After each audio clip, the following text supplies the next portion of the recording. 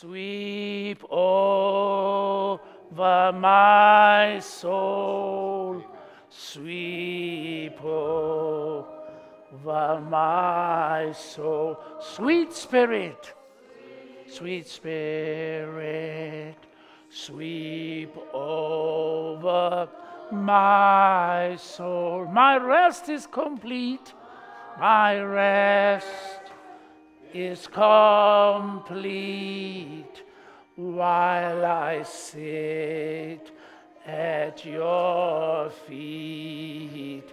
Sweet Spirit, sweep over my soul.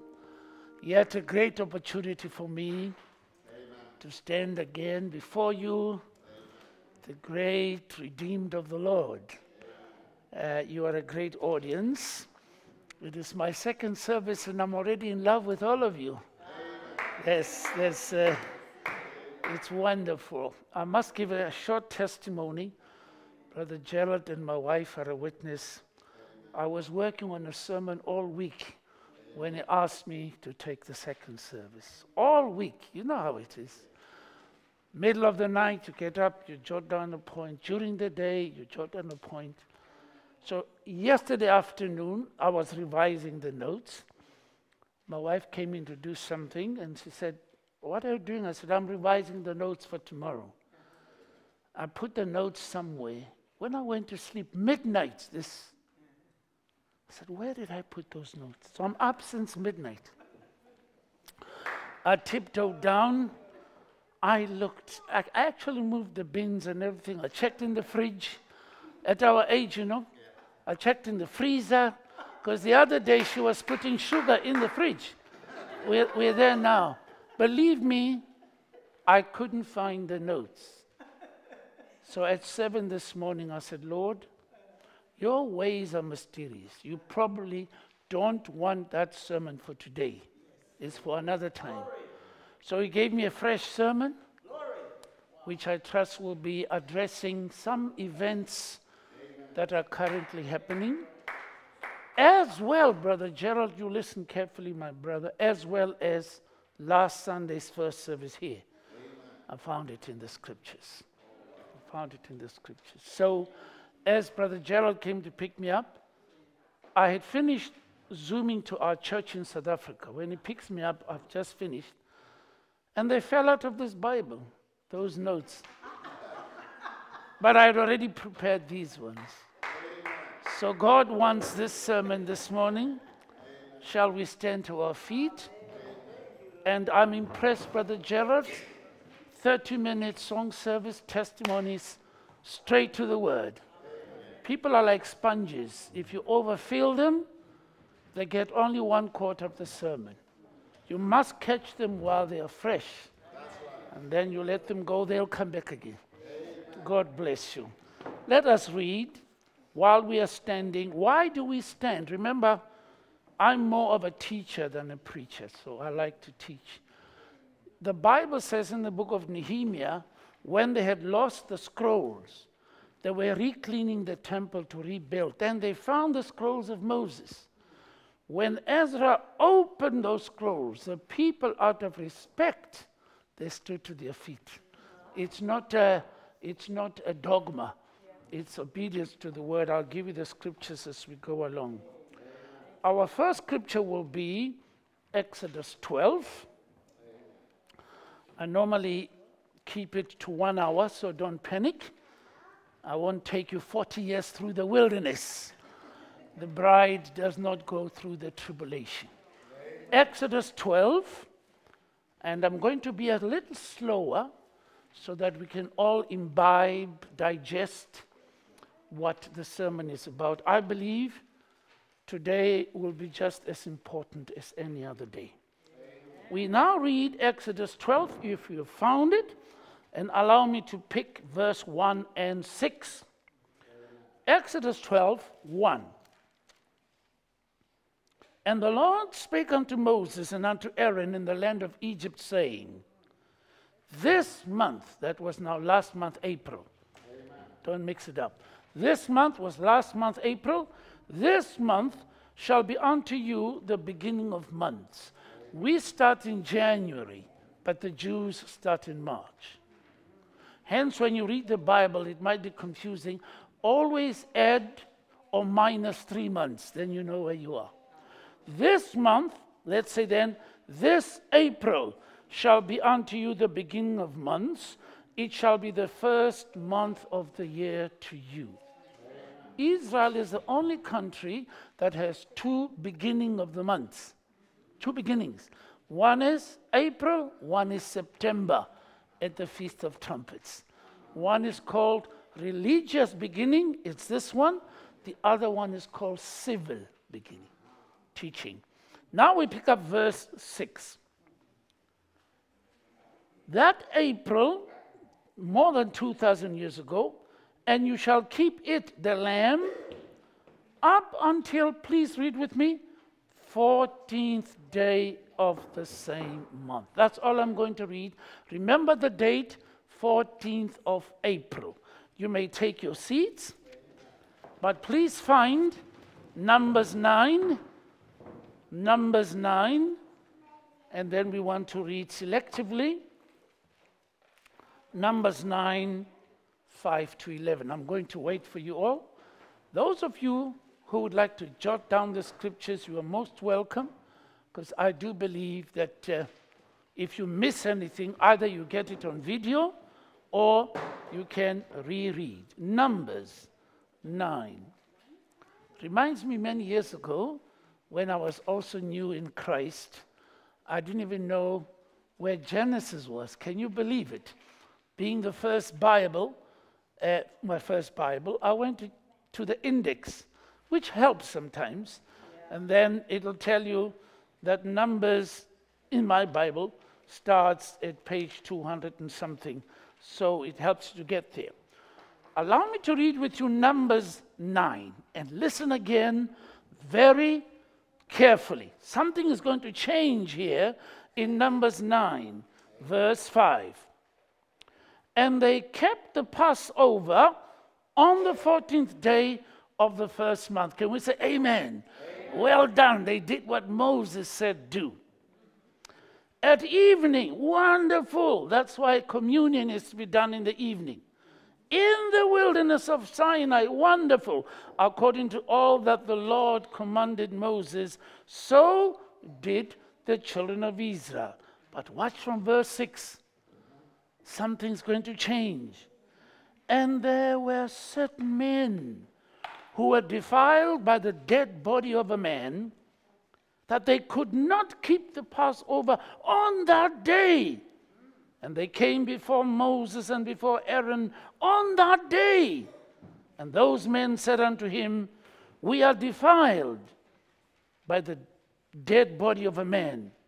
Wherefore are we kept back? Wherefore are we refused that we may not offer an offering of the Lord in his appointed season among the children of Israel?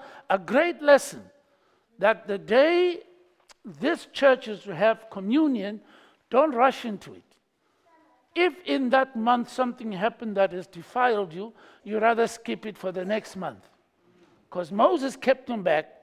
And Moses says in verse 8, read with me, and Moses said unto them, stand still, and I will hear what the Lord will command concerning you. Not concerning the rest of us. The rest of us, we kept it on the right date. But concerning you. And the Lord spake unto Moses, saying, this verse 10. Speak unto the children of Israel, saying, if any man of you, or of your posterity, that includes us, shall be unclean by reason of a dead body, or be in a journey afar off, that is, having one other reason to miss communion, yet you shall keep the Passover unto the Lord. When, Lord? But we missed the first date. Verse 11. The 14th day of the what? Second month. So my title is going to be Second Chances. At our second service. Yes. I see why the Holy Spirit wanted this sermon to be fitting. Last week when we started, what date was it? The 15th. The day after the second month. We were on time. Scripturally, we started on time. Because the 14th, when it comes over to another country, is the morning of the 15th. Correct? Am I correct? There's no doubt then that this church is going somewhere. God bless you, Brother Joe. Now we shall begin. I would like you to write the scripture on the side. It's not part of the sermon. This road is called Great Horwood. It's got wood in it. Write down Jeremiah 5:14. I won't read it. You will read it. God says, I will make my words fire, and I will make the people wood. So what happens when you combine wood with fire? There's a flame. This place is going to burn for the glory of God. Allow me to begin, and I want you to relax. When I see, as a teacher of almost 50 years, that you are losing me, you are becoming sleeping virgins, I will throw in a quip or two just to attract you, okay?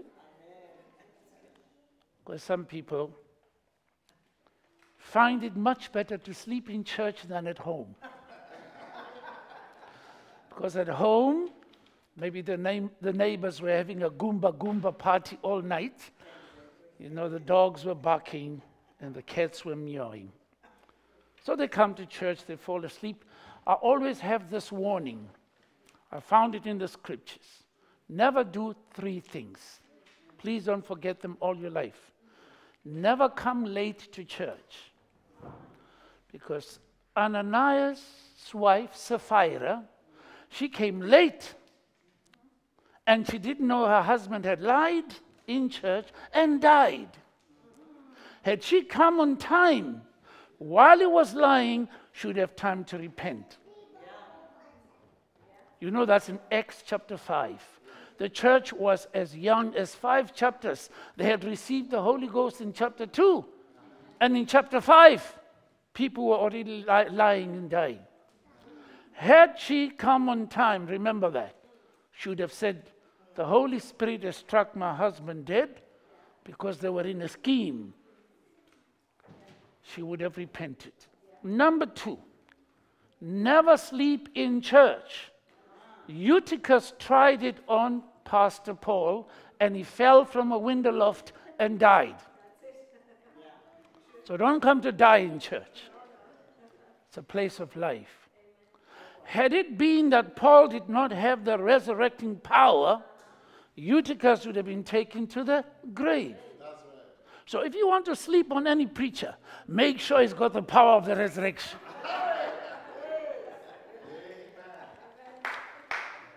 Third thing you must never do, never miss church if you can help it. Because Thomas missed just one service, and it happened to be the service where Jesus appeared. Can you see the validity of what I'm saying? After the resurrection, he appeared among them, and one, for whatever reason, did not come to church. So can you imagine the next morning, a Monday morning, they say, Jesus appeared. He probably said, why does he always appear when I'm not there? No, Jesus is not going to wait for us. He's going to do what he has to do. We must be at our post of duty. I now begin, and this is going to be a little deep as we go along, but I believe the Holy Spirit will, if you don't catch it in church, he takes the next day and the next day to unwind it. I may get a little stimulated along the way. In fact, if you allow me, I can take my jacket off. God bless you. There's no scripture that says you must preach with a jacket. It's merely a tradition which we follow, and sometimes we take it off. They once criticized an evangelist in my early days that would preach without a jacket, It was in the newspapers. They thought he was disrespectful. You know what he did? When he came into the pulpit, he took the jacket, he hung it over the microphone, and he said, "Jacket, preach!" Then they realized that it is not the jacket that preaches, it is the person. Thank you, my brother. God gives us second chances, folks. Here it is in our scripture reading. When people missed the original date, God extended it to the next date. Are we still together? Yes, it's a merciful God that we are serving. And I'm going to take you through scriptures for a while to lay my foundation where God does things the second time. Amen. And the first one, there are many, but the first one, to keep it within 1 hour, is Genesis 22. And it's verse 15. I'm not going to read it. I will quote. Only if I say, let's read together. You listen attentively. Abram is taking Isaac up to the mountain to prefigure Calvary. He's going to offer his only beloved son. Can you see it's a prefigure of Calvary? As I've said before, I don't know whether here or somewhere else, Isaac is carrying the wood. Christ is carrying the cross. They are going up Mount Moriah. That's where the Temple Mount is. We know it as Mount Zion, but originally it's Moriah. That rock over which the dome is built is the exact stone where he would have offered Isaac. That's why the Jews wanted back to rebuild the third temple. Abram, typing the father, is holding the knife and the fire to slit his throat and ignite the wood. Right? I think we preached it last week, sparked it when he said, "Father, where's the lamb?" But today I want to take it a little further. After the angel stops Abram, the Bible says, and the angel of God called to Abram the second time and said, "Because you did not withhold your only son from me, now I will bless you." Can you see the blessing comes on the second chance? Now, I travel a lot through Israel, as you've heard me say. If the Lord wills, we have a trip in October. I was in a little Palestinian town called Arad.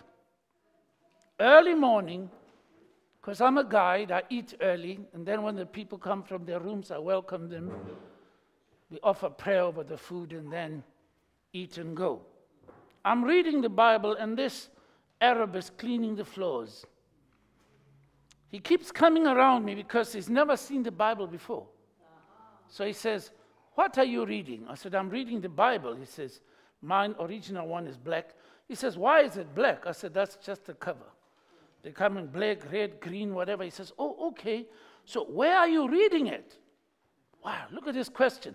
I said, "I'm reading Genesis 22, where God says to Abram, 'Offer your only son.'" He protests. He says, no, your Bible is wrong. The Quran says he took Ishmael. I said, "Sir, you just haven't read my Bible right." I said, "It's the way you called him." Are you listening? It's the way you called him. He said, "Abraham, take your only son." If he said Abram, he would have taken Ishmael. Because Ishmael was fathered while he was Abram, and then Abram had a second name. Can you see those second chances? When God renamed him Abraham, then he fathered Isaac. So there's no mistake, I said. He said, "Take your only son as Abraham." When he took his son, his second son. You see, those seconds. God says, "Now I'll bless you. Watch, I will multiply your seed and fill up the earth like the sands of the sea. Today, that seed is not only the Jewish people, it includes you. Amen. By being children of Abraham through faith. Amen? Pharaoh dreams a dream. Now you've got to know that when he dreamt the first dream, it was to do with either the lean wheat swallowing up the fat wheat. He woke up, he didn't understand. He went back to sleep, and God came for the second time. Gave him the same dream, but used other symbols. I hope you're learning. This time he sees 7 lean cows swallowing 7 fat ones. He doesn't know what it means. He calls these magicians and all these false interpreters. False interpreters of the word. They are plentiful today. They say, we don't know what it means. But one of them says, I know a man I was in prison with. Pharaoh says, you must be joking. You're going to bring me a prisoner. Nobody can tell God who should be the preacher. He chooses whomsoever he will. Says, okay, bring him here. And Joseph says, O king, these 2 sevens in your dreams symbolize 7 years of plentiful harvest and the other 7 famine. So my advice, the first 7 years of plenty, build silos and storerooms. And when they did that, Egypt was saved from 2 dreams. 1 dream that came back the second time. Therefore, we learn in the scriptures, even in the book of Daniel, I could take you through there, but it'll take time, that when you see the dream of Nebuchadnezzar of the head of gold, the arms of silver, brass, iron, that vision is repeated for the second time by a lion coming out of the sea, followed by a bear with 2 paws, look at me, then followed by the bronze Alexander the Great, Grecian Empire, then followed by the Roman Empire, the legs of iron. Same vision, different symbols. Therefore, we have learned that if you dream something, not all dreams are from the Lord. Some of them are from the devil. But if you dream a dream that you think is from the Lord and you wake up and you don't quite remember, but you know it's from the Lord, you can hold God to account. We have a sister here who's very good at accounting. You can hold God to account to say, you sent me a dream the first time. I didn't quite catch it. Send it the second time. And when he sends it the second time, he simplifies the symbols for you. My wife here has witnessed, I don't want to scare you, but I'm a dreamer since a little boy, even before Christ found me, because the gift is with you when you were born. Yeah, that's right. I once dreamt my neighbor just down the road, I saw them carry her out with a coffin. And I was sitting with my sister-in-law, and I said, you know, my sister-in-law, Betty was her name. I said, Betty, I've had a strange dream. I saw Ma Delizana, that is the mother of Delizana. I saw Ma Delizana being carried out to be buried. And she said, don't tell people such things. They'll think we are witches. You know how it is out there in Africa.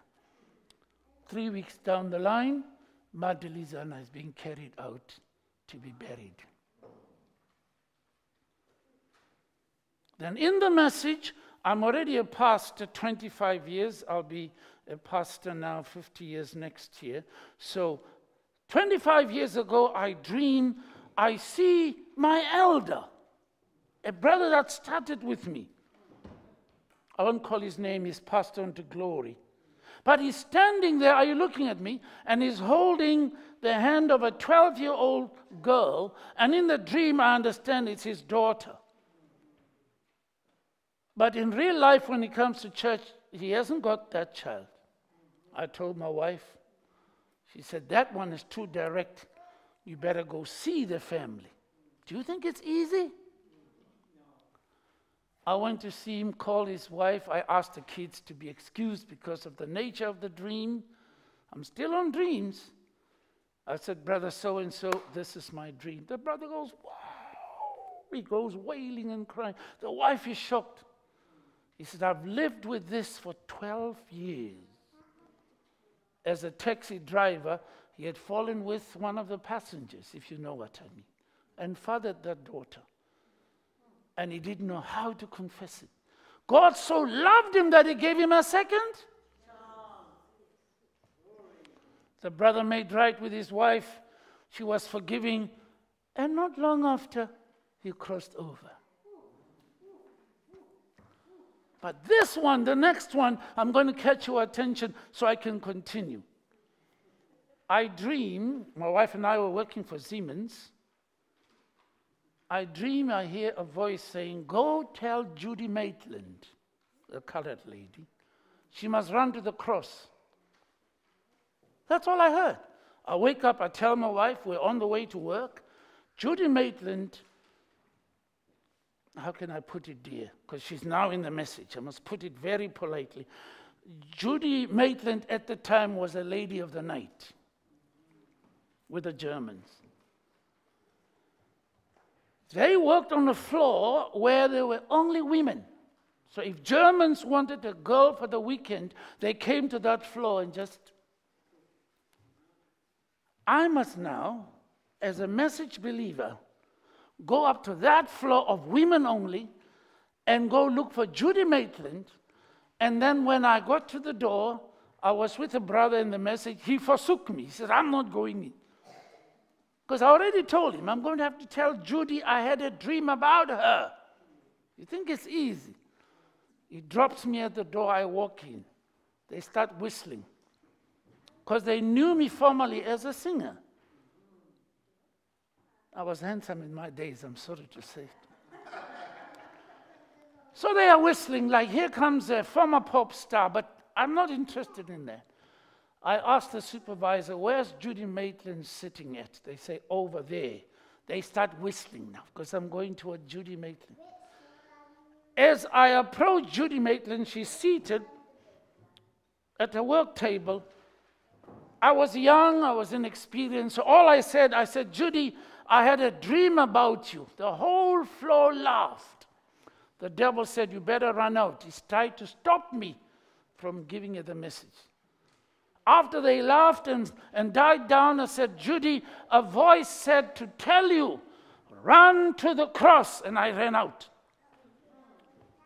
Judy still went on with her life, but I'm happy to report that she now believes in the Lord Jesus Christ. So dreams are sometimes direct, sometimes they are symbolic. You have to have the know-how to interpret them. Joshua circumcised the children of Israel in Joshua 5 verse 2 the second time before they entered the promised land. Can you see the seconds? They were not ready to enter the promised land until the second time circumcision. That's why Jesus taught from that shadow, you must be born again. Listen to what I'm going to say next, we won't be long. If you are born once through the mother, you will die twice. If you are going to depend on only the first birth, you will die the death of the flesh and the death of the soul. But if you are born twice, you may not even die once, because the rapture is coming. Watch the reverse. Watch the reverse. This is beautiful. If you are born once, you will die twice. If you are born twice, you may die once or not even at all. It's that circumcision. That's why Paul says, I die daily. Don't be happy with, I received the Holy Ghost 25 years ago. Call for it every day. Can you give me some more, Lord? Can you give me some more? Because that's what keeps us on the road. Or else, can I give you a scripture? Did not the wise virgins have oil with the foolish virgins at the beginning? So why did the foolish virgins' oil run out? They didn't call for it for the second time, and the second time, and the second time. These are Bible teachings. They had oil in their vessels together with the wise. The wise kept refilling. They did not. David, when he fought Goliath, folks, he had to do two things. First, hit him with a stone. Goliath wasn't listening carefully when David said, I killed a lion, I killed a bear, I will kill you too. It never sank into Goliath's head like the stone did. So when he hit him with that stone, and I believe you've been to the river where David picked up the stone. Have you ever been there? Okay, you don't remember. It's a rivulet between the two mountains of Judah and Philistia. We go there every year. Every year we bring some pebbles. Brother Gerald and the rest of the congregation, I used to think David used a boulder like that. Only to find out the size of those little rocks, this small. Almost the size of your eye. So, Goliath didn't see it coming. And God, I believe, directed the stone because Goliath was armor all the way, says the Bible, from the head to the toe. But you see the aperture where he had to look through. The stone was just the right size to go through. So nothing ever sank into Goliath's mind as deep as that day. So when he fell, David had to do a second thing. Go take his own sword, Goliath's sword, and behead him. He had to do it twice. So sometimes the devil will attack you. You know what I'm talking about, the rest of you. Amen. You take his very weapon and go kill him. Yes, sir. That's right, sir. I've had my 6th chemo on Friday. They rang the bell. You were right. And they said, any speech, they called me Mr. Martin. Some of them already know I'm pastor. I've witnessed to quite a few nurses. Believe me. I'm about to go tell them Howard is the place. Because they wanted to know, where do you keep church? I said, oh, I don't have church around here. But now, when I go for my final, what do they call it, final results, because there's going to be radiotherapy, I'll tell them. So they said, your final words, Mr. Martin. I said, all these things you've been pumping into me, this is the scripture that kept me. And if they shall drink any deadly thing, because they're putting it into you, it will not hurt them. Thank you, sister. They said, you are looking good, Mr. Martin. I don't know if I should tell them. They want me to speak on TV for NHS. They say, we have never had a cancer patient other than a few. I think they may be referring to you. And so positive that you kept saying, the great physician is in charge. The great physician. They thought I'm talking of Dr. Dangawala. I kept saying, the great physician. They thought it's Yasmin Mohammed. In my heart, I said, it's not time yet. I'll tell you who he is. So if they shall drink any deadly thing, it will not hurt them. Now the next scripture. David sings on his harp in Psalms 51:12. And he says, restore unto me the joy of my salvation. Notice those two things. David never said, restore my salvation. Because once you are saved, you are saved. He died once, says the scriptures, went into the holies of holies in heaven. Your salvation is secured. But Satan will attack your joy. Like he's attacking you one way, attacking you another way. And he's been attacking me the last 4 months this way. But my salvation is secured. So all I need to do, and all you need to do is, when you are going through a trial, call for the second part. Lord, restore my joy. In 1 Kings 9, God appears to Solomon for the second time. The first time was when Solomon asked for wisdom. The second time, God brings him the blessings. He says, I have hallowed this house which you have built, and my name and my eyes will be upon it perpetually. You see, when God comes the second time, there's a seal to it. Elijah is running away from Jezebel. It's amazing how an anointed prophet runs away from a woman. Sometimes running away may be just for you to rest. God wanted Elijah to rest out there in the wilderness.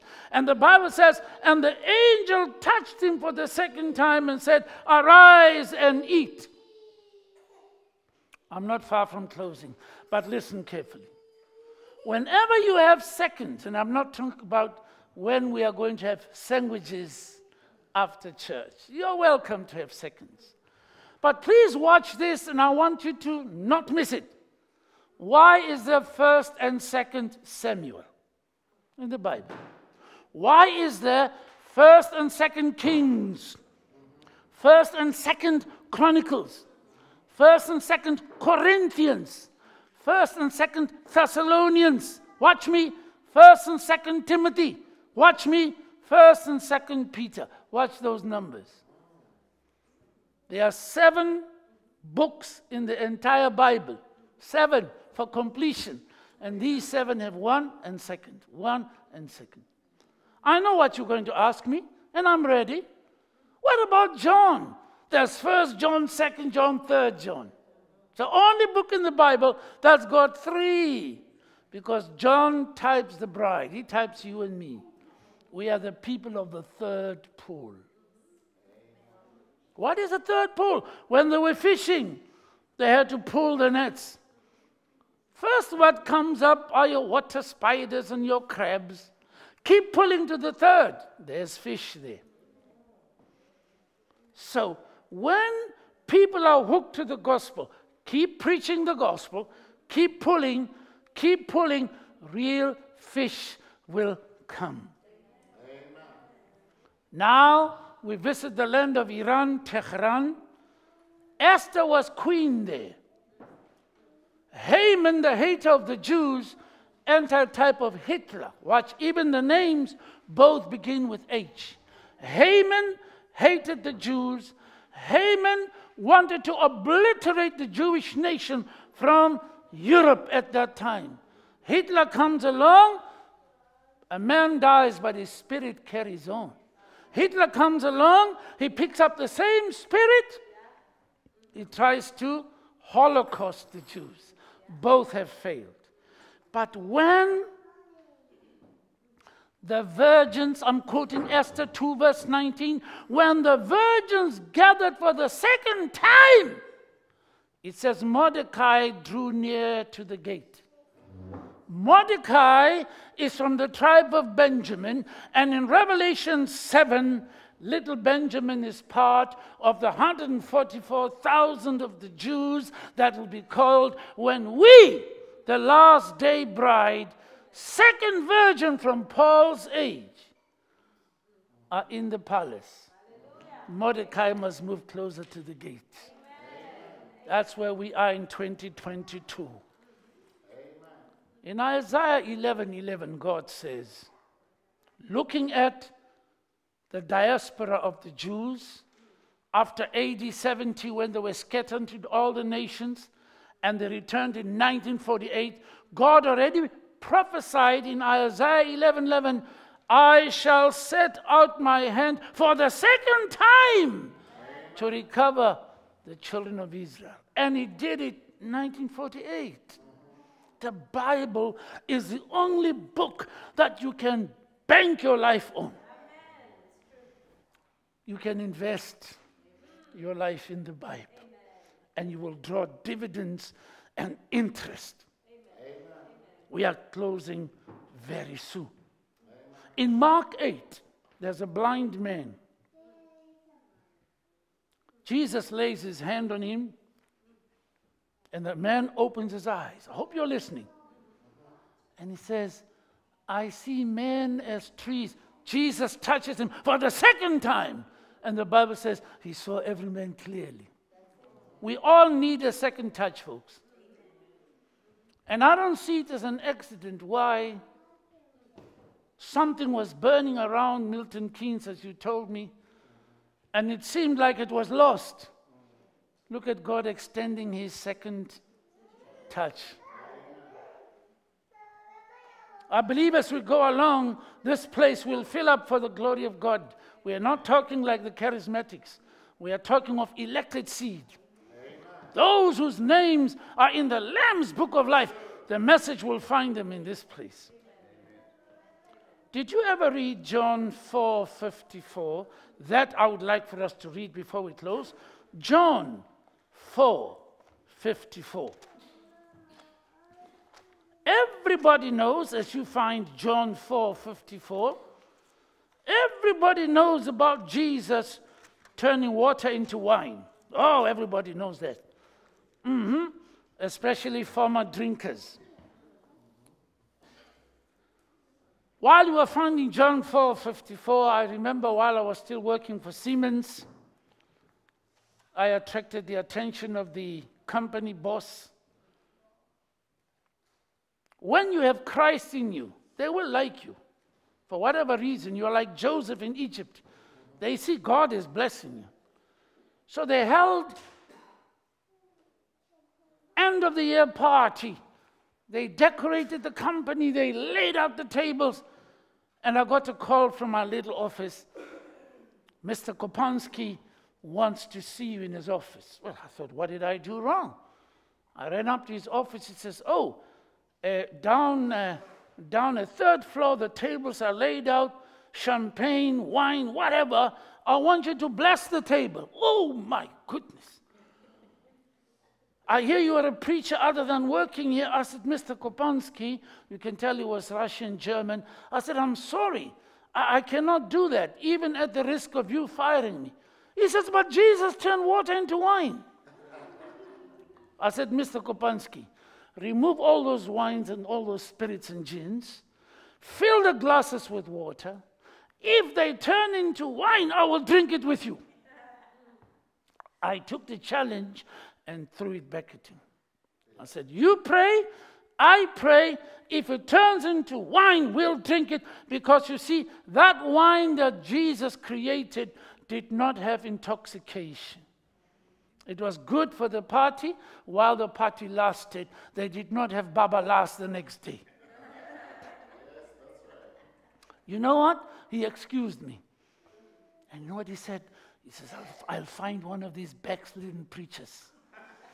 When I pay them, they will bless the table. And that's what he did. But he respected me till I resigned to go into the ministry. And he said, as long as I need to come back. Is that right, Posh? He says, your job is open for you. Well, it's been 40 years now. But that's when you make an impression. But how many know that Jesus had a second miracle? Let's go to John 4:54. Oh, this one's going to bless your heart, the seconds. John 4:54, this is again the second miracle that Jesus did when he was come out of Judea into Galilee. So what is this miracle? You have to read all of that chapter. You see, the first miracle, Jesus did not pray over the water. Oh, read your Bible. He just said, fill up the drums, 6 of them. Why? Because he was the seventh mysterious one. Amen. The seventh drum was going to bless the 6. And he simply said, fetch and give to the people. He didn't say, Lord, bless this one. He was God. He spoke the word. That's right. And water turned to wine.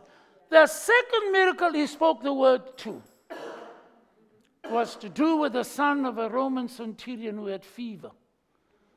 When the servants came and said, our master, the centurion, begs your company to come to him from Nazareth, which you've been to Tiberias the sea. It's almost a whole day's walk if you don't have transport.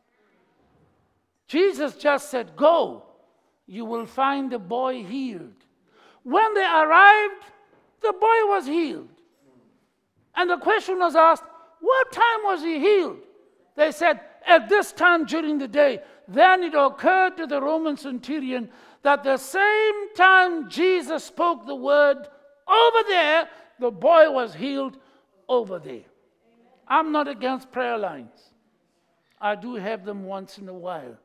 But we are trying to get the church to come up to where the word is spoken. Amen.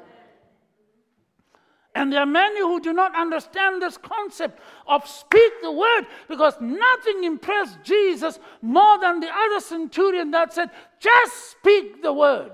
You don't have to come to my house. Just speak it. I'll believe it. Jesus said, my goodness, all of Israel that I'm sent to the first time, because he knew the second time will be us. You see first and second? He says, they have not this faith, but look at this Gentile man. It's not yet time for the Gentiles, and the man is already calling for the spoken word. Let's give God the praise. So the second time is you, folks. Now let me go a little deeper for the last 10 minutes or so. Yes. I want you to pause, put on your spiritual thinking cap and your anointing jacket. Take a deep breath. This teaching in my church took me 6 Sundays. I'm going to summarize it in 3 minutes. The days of creation have a formula. Are you ready to write it down, please? Please write it down, because without this formula, you'll just read and everything will be all mixed up. But there is a hidden formula. Write it down, 1 and 4. I'll simplify it. 1 and 4. Under that, write 2 and 5. Under that, write 3 and 6. And under that, write 7. I'll repeat. 1 and 4. 2 and 5. 3 and 6. And 7. You may ask me after church, how did you find this formula? I'll tell you. It's because the first day, 1 and 4, the first day, are you listening? God says, let there be light. It's only on the 4th day he appoints the sun to give light during the day, the moon and the stars at night. So, first day and 4th day I linked light. You might want to write next to it, light. Then on the 2nd day, God created the oceans, the seas, and the waters. Why? Because on the 5th day, he's going to put fish and marine life in the oceans. So you may want to write marine life or aquatic life. Then you come to the 3rd day, God created the grass, the trees, and the herbs. Why? Because on the 6th day, he's going to create cattle, sheep, goats to graze the grass, man to eat the fruit and the herbs. And on the 7th day, he rested. There's your formula. 1, 4. 2, 5. 3, 6. 7 is on its own. And the entire story of creation becomes as simple as ABC. Now, just to pep you up, when you speak of seconds, and I'm closing in perhaps 7 minutes, I don't mean this guy. He goes to a department store, breaks into a clothing store, the cameras pick him up, the alarm goes off, they see him grabbing a dress, he runs out, the police are still coming. While the police are coming, he comes back. Second time. He puts back the first dress, he takes a second one, and they nab him at the door. They say, you've come into this store twice. Here's the evidence. What's this? He says, the first time I broke in because my wife wanted a certain dress. That's when you saw me run out with it. When I got there, she says, wrong size, wrong color.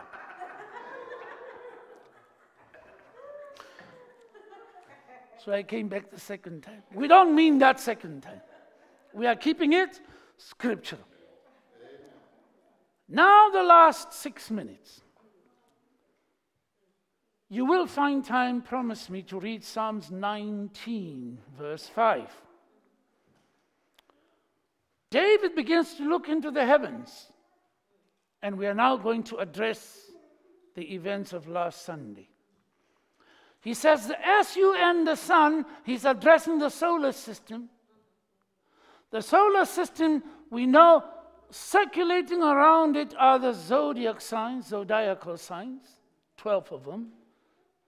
Each one of us fall under one of those stars. And then beyond the zodiacal signs are your planets and their moons. They are all held in line by the sun, the sun, gravitational pull. When I was at school, they only had 9. When I came into the message, I said to the church, they must be 12 to fit the 12 sons of Jacob. And now they've discovered 3 more. So there are 12 now. See, the scripture cannot lie. So David then says the sun is as a bridegroom. Don't miss that. He says the son is like the husband. So who's the wife? But he reveals the wife in a hidden way.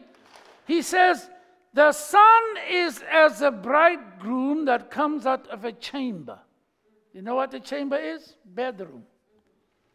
So if the son is the husband and comes out of the bedroom, who is in the bedroom? The moon. The moon is always a type of the wife to the sun. Why? The moon does not have its own light, you know that. It reflects the light of the sun to the earth. The church hasn't got its own light. Jesus said, I am the light of the world. So we reflect him. Are we still on track? That's why in Malachi 4 verse 2, it speaks of God as the sun, the Son of Righteousness with healing in his wings. Watch. When the Son of Righteousness with healing in his wings became flesh, he was then the S-O-N. The S-U-N now becomes the S-O-N with healing in his wings.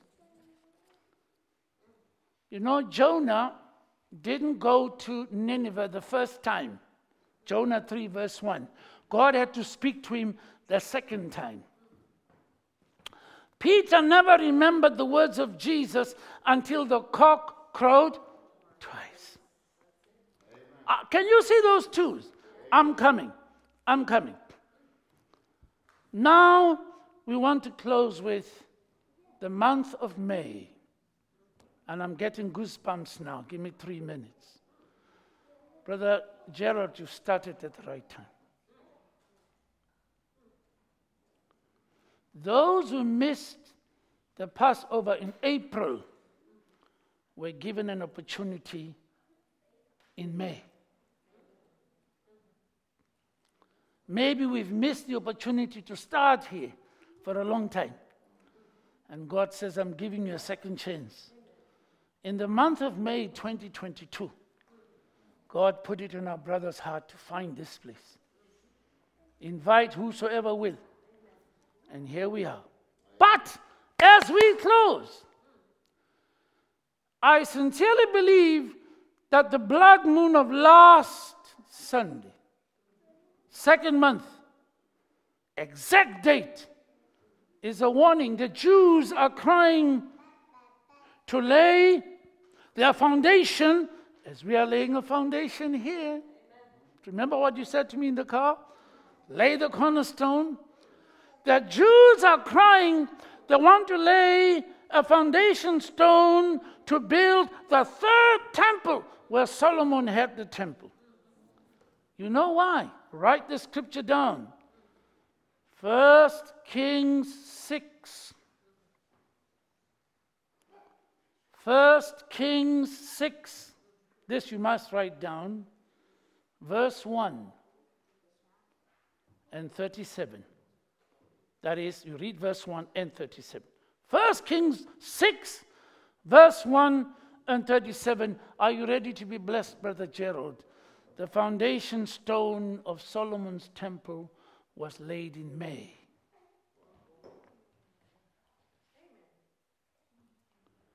Are you ready for some more? 2 minutes to go? Yeah. Thank you. I know. God bless you, dear. You are so sweet. Now, May in Hebrew is called Ziph. You may write it down because you'll find it in your Bible search. Z-I-F or Z-I-F, Ziph. Are you ready for a blessing? Ziph stands for light and balance. Z-I-F, Ziph, the month of May. Joel 2:31, this one you know already. God said in the last days, he will give warnings in the heavens by showing us blood moons. We've had several blood moons over the years, especially severely from 2018 to 2022. But the one of last week differs from all of them because it's the first one that fell on the second Passover. Remember, if you missed the first Passover, you're given a second. The one of last week, Brother Gerald, I'm getting sweats. While we were singing here, the moon was rising in the heavens as a witness. God does it in the heavens first, the Magi's. Did not God put a star up there in the heavens to tell him there was a star on earth? When God does it in the heavens, look up. Something is happening on the earth. I'm closing with very explosive points. Give me half a minute. Joseph Biden, the president of the USA, is the second president Catholic since 1776. The forefathers and the founding fathers of America, in their Constitution, I read it. I've been to Washington, D.C. I've been to the museum where you can read the Constitution. They left Ireland, England, everywhere for freedom of worship. Can I whisper? They said, we don't want Catholicism. But it caught up with them in 1961-62. When JFK became the first, they broke their own constitution. And since then, no other. Now, Joe Biden. And you know what?